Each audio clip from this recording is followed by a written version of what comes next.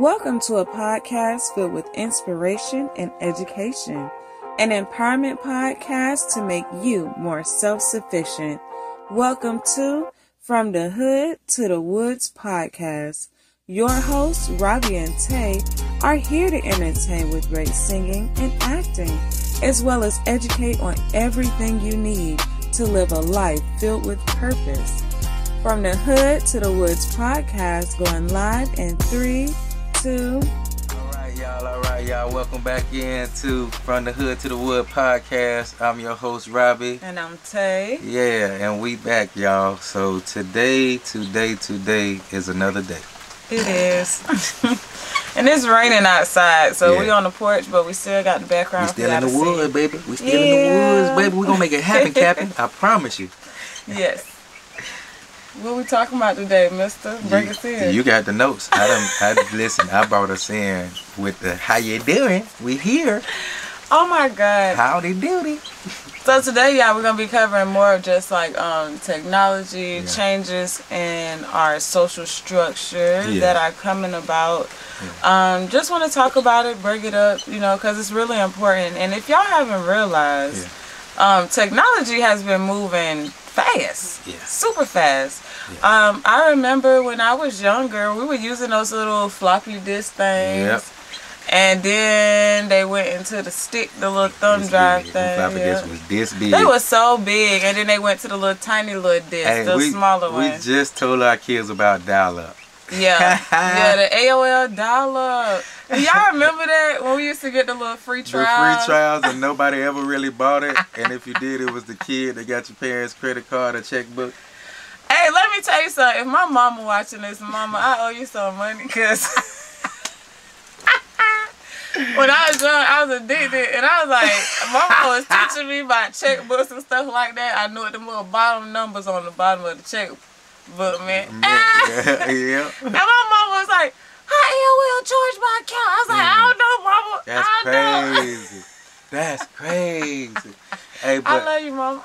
But before we get into this, I want y'all to know, like, we're just softly bringing you guys in. So maybe like 2 more episodes from here, it's gonna get a little we're saving our controversial topics. Because there's some crazy stuff going on, y'all. And we basically like starting all over. Because when we first started, me and Rob was just talking about it. When we first started on YouTube, we were traveling. And everybody wanted to see that. We had like literally thousands of views on our traveling videos in Tanzania and stuff. But then when we say, hey, we can't do that like that and switch our goals, did more of the farming stuff, people weren't interested in that. So it's like we got to start all over. Yep. So we're done with that. We ain't talking about us no more. Okay, so the biggest thing that I want to talk about, y'all, is the 2030 agenda. I lightly talked on it our first episode. Y'all keep talking about 2030. That thing is 22 days. They are moving, y'all. They are not playing with it. So for those who don't know, the 2030 agenda is like a global agenda. Let me see. It's their goals are to end poverty, end world hunger, ensure women's rights, and all of these extra things, save the world, and create better energy. What happened to saving the whales? Can we save the whales? Hey, the whale's not having it. The whale's been out of here. They've been on the beach. If y'all haven't looked it up, y'all, there's been a lot of massive animal die-offs. And y'all, like we say, we not like fear-mongering or nothing like that. We just want people to pay attention, because it's so easy to get caught up in these entertainment bubbles. Like, oh, I just want to listen to music. Oh, I just want to watch videos, and not pay attention to what's really going on. The Matrix. Oh my goodness. We'll talk about that too. We watched the video on how just like we get caught up, like she said, in the circus, in the Matrix, in the rat race. In the rat race, in the Super Bowl. You know what I'm saying? They set these things up, or when things were going on across seas, they were too busy talking about Trump. And if you would have paid attention, it was talking about things going on with the war and stuff like that we really should have been paying attention to. But Trump was on every news station. So So if you don't know, the people who created this 2030 agenda are part of the World Economic Forum. It's a bunch of world leaders that are not elected by anybody.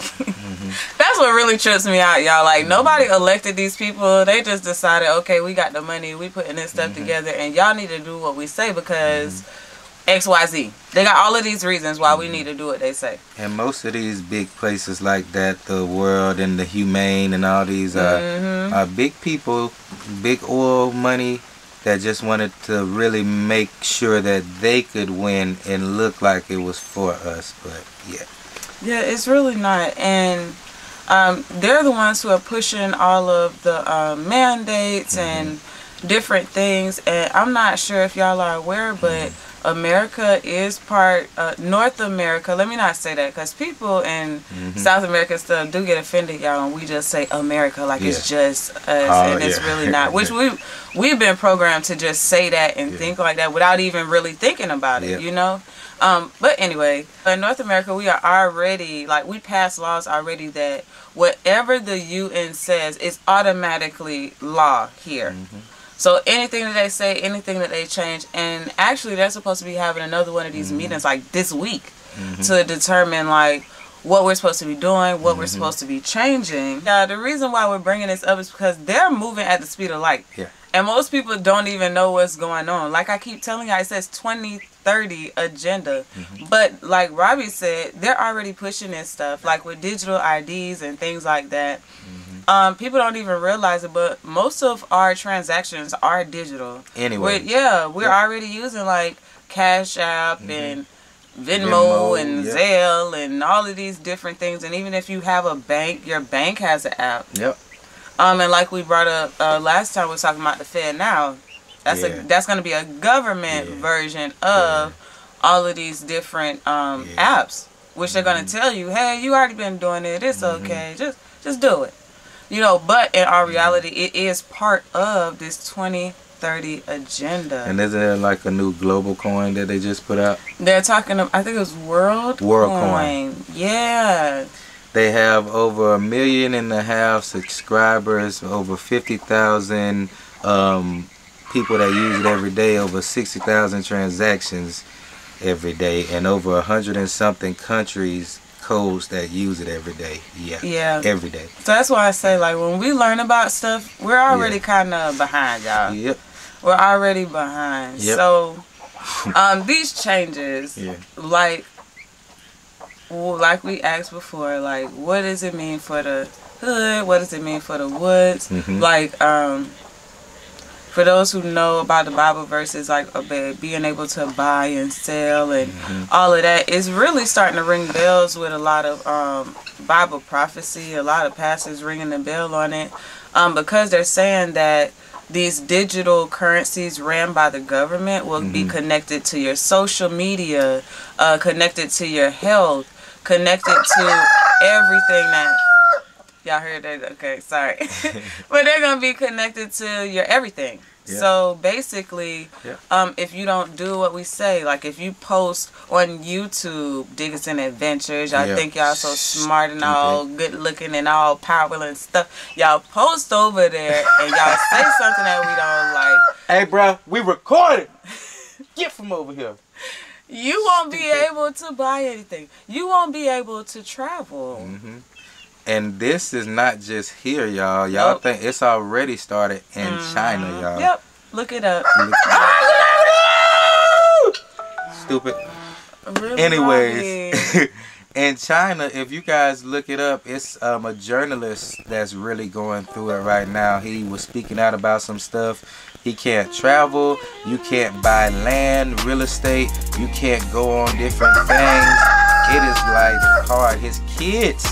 Your children can't go get to into college. schools. Thank you so much for tuning into From the Hood to the Woods podcast. Join us on Rumble at From the Hood to the Woods so that you can leave us a comment. Thank you again. See you all next week.